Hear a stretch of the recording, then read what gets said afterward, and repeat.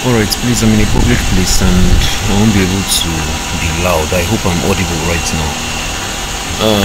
Let me put this off. You'll be wondering where it came from, by the way. And usually I have it on my work screen while I'm working.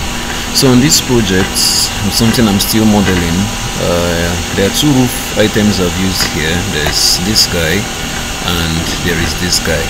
And in case I was trying to do the estimate for roofing, and it's just the information requested that I need, specifically the ridge length, the hip length, the valleys and all that. I'm going to come over here to window, go to the palettes and search for this guy, element information.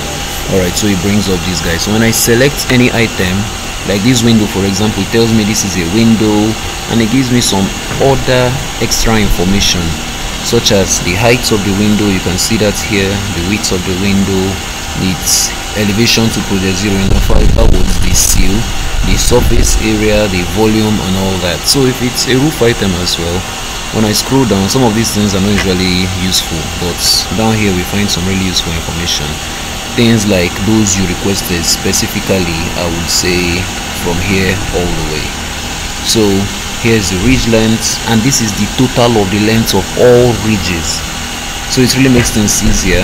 The valley length, the hip length, the eaves length, all across the entire project. So I hope this was helpful to you. If there is need for any other specific information, Jesus, English is difficult. I hope I can be helpful. And in case the audio doesn't work out well,